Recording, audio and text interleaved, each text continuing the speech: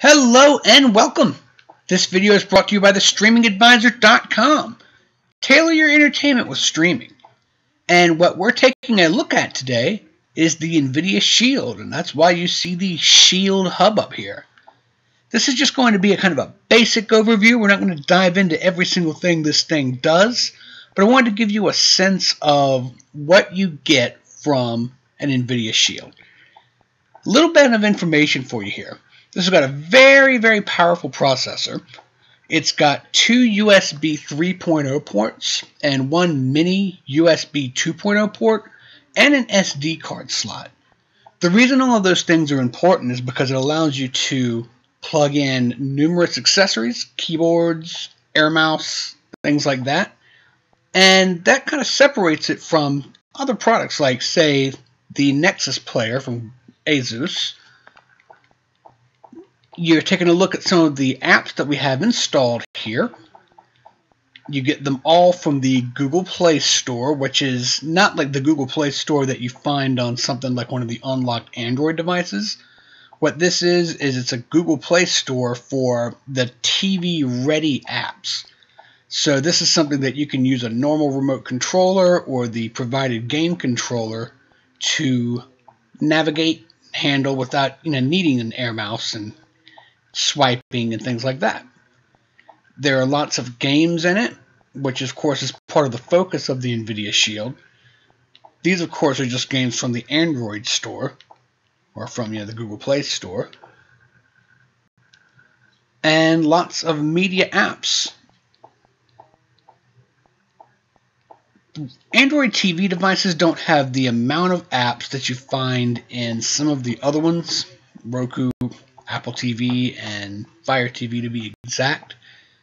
But what they do pack in is a lot of the stuff that people are most familiar with.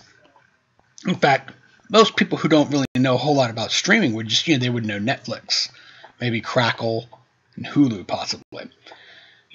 Most people aren't even aware of Plex, which is actually a very nice app on the device.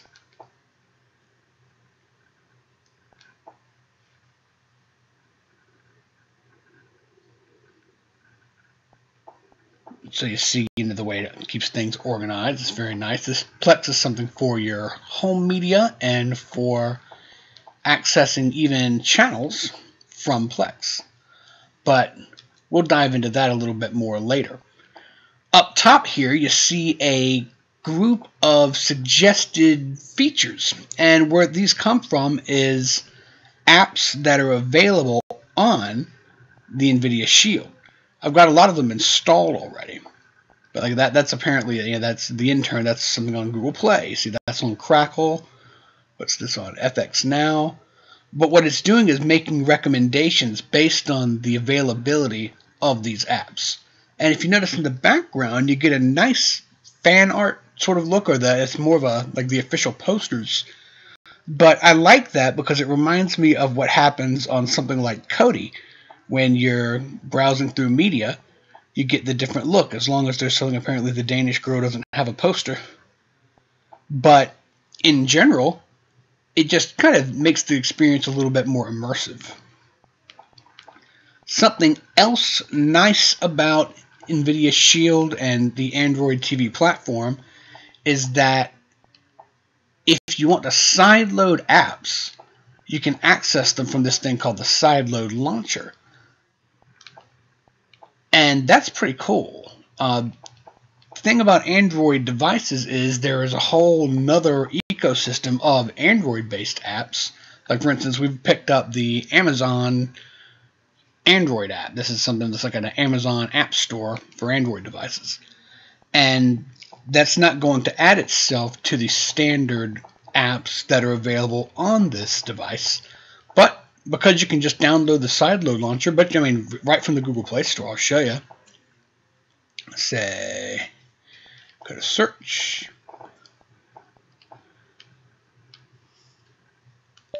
Say, Sideload Launcher. See, there it is. It's just an app that's in there already, and all you have to do is ask for it. And of course, what you're seeing now is the basic search function of the device. Let's ask for another app. Netflix. Boop. You get Netflix and related things.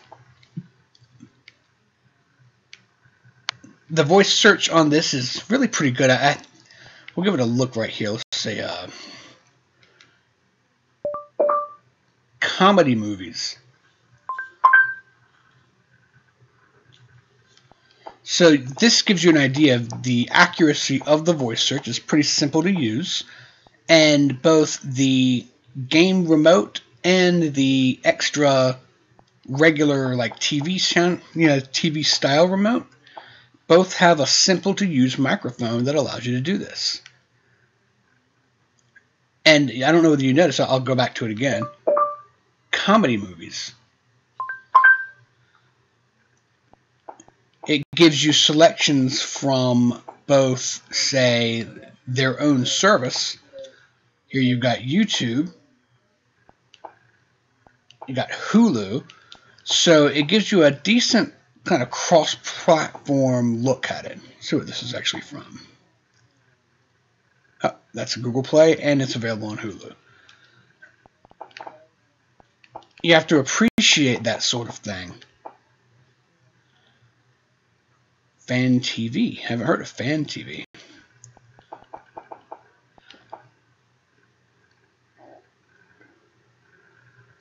Okay. So that gives you a bit of a look as to how the search works. Now this is running on Android 5.1.1 at this point. And if you look in your settings area, you'll see the familiar kind of Android setup. This is what it looks like when you have 5.1.1, otherwise known as Lollipop. You can access, when you sign into your own Google account, that allows you to jump into any other Google function without having to sign in again, which is great. And you can access all of your main settings from this pretty simple to navigate menu. Google Cast is another important feature of this device. That means that you can use anything that has an app like a Chromecast app just by launching it using the same basic function. I'll show you. I'm just going to open up YouTube or something. Let's see. Using my iPad real quick. You see that I have not actually opened YouTube on the screen. And we'll just launch good old CinemaSins. In just a second, let's let the commercial go by. So you don't have to watch the commercial before the thing.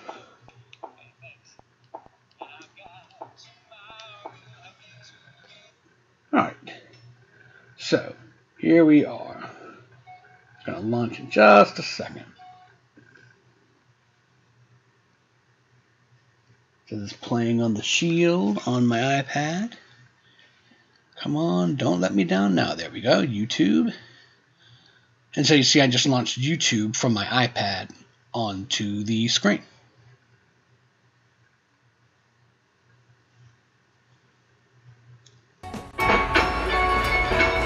If you've never checked out CinemaSins, that's actually a whole lot of fun. You can get addicted to just watching, everything wrong with this or everything wrong with that. They're part of a big group of really creative people. Now, something else about the Shield, of course, is their games. Shield is designed as a game console and streamer. And through the Shield games, you can access games that are kind of really good for the device. A lot of them come directly from the actual Play Store. But it's sort of their own little selection, and recommendations. And on top of that, you've got GeForce, which I haven't started with yet. I wanted to explore it a little bit more. But GeForce is NVIDIA's own game service, kind of like GameFly. And if you notice, they give you 3 months for free just for getting started with it. So that's cool. The things that you're going to find on GeForce are more high-end games.